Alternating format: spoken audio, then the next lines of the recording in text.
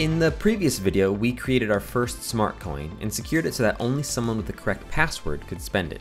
In this video, we'll use a signature to secure our coin, so that only the person with the correct signature will be able to spend the coin. So what is a signature? A digital signature allows you to sign a message with a private key. This message can then be verified by a recipient using your public key. Let's start with an example of signing a message and then verifying it. Run Chia keys sign -- message with the message hello -- hgpath m. Then choose your wallet ID. This process will sign the message hello with your private key. To verify this message, we'll run Chia keys verify, enter the message, then the signature, and the sender's public key. So now that we know how signing works, let's create a coin that can be spent when given the correct signature. So in our Chialisp file, let's define a module that takes two parameters. The first will be a public key that we'll curry in later. This will determine who is able to spend the coin. The second parameter will be the conditions that determine how the coin will be spent. Next, we'll include some libraries to make our code a bit easier to write. The first lets us use written condition codes rather than number codes, and the second is a library for tree hashing.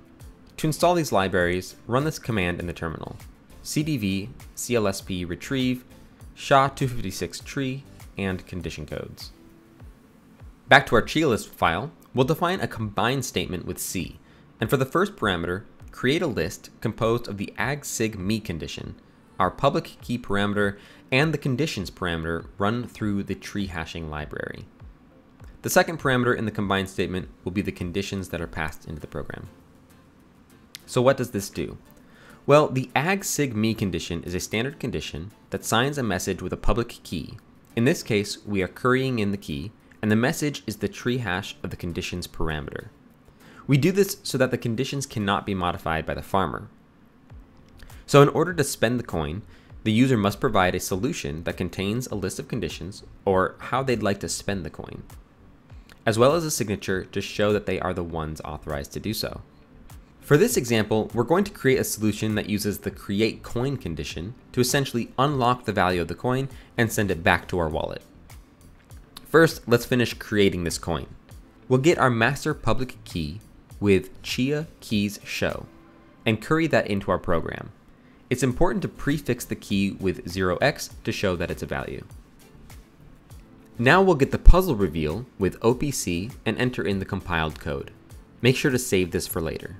And for the puzzle hash, we'll run OPC-H and enter the compiled code. We'll save this for later as well.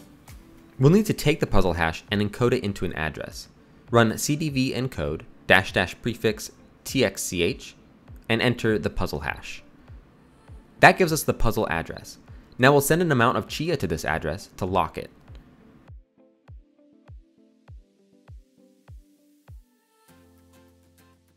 And we'll check the status. Once confirmed, we'll be ready to spend it.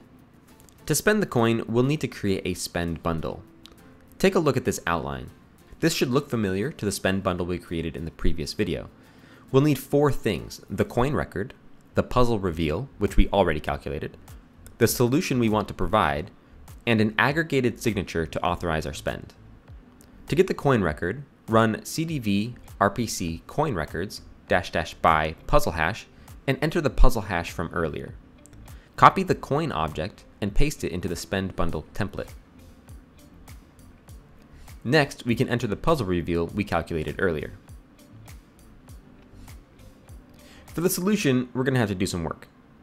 We'll use the standard condition create coin to unlock the value of the coin and send it to our wallet.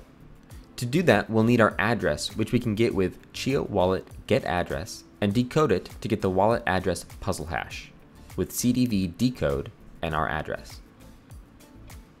To craft the solution, we'll run this command, where 51 is the create coin condition code, our wallet address puzzle hash, and an amount in Mojo. We can enter this response into the solution of our spend bundle. Finally, the aggregated signature. Remember that the message we are signing is the tree hash of our conditions, or our solution. So first, let's generate that hash.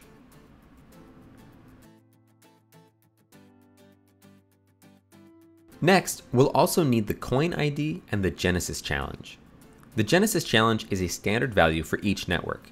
You can find the appropriate challenge by entering Chia show-s and searching for Genesis challenge. Since we're on testnet 10, our challenge is this value starting with AE. For the coin ID, we actually need the parent ID, the puzzle hash, and the amount, which can all be found in the coin record we copied earlier. To get the coin ID, we'll run cdv inspect-id coins, enter the parent ID, the puzzle hash, and the amount.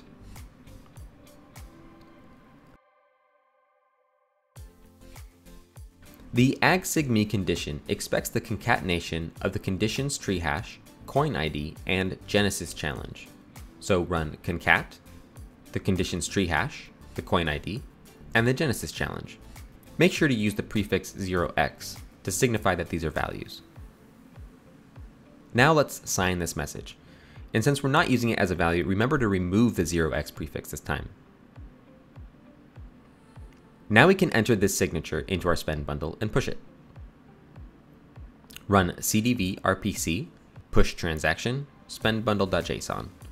If your signature is incorrect, you'll get a failure message. Otherwise, congratulations, you've created a smart coin secured with a signature and spent it. So we've talked in this video about how signatures work, their importance, and how to implement them into a smart coin.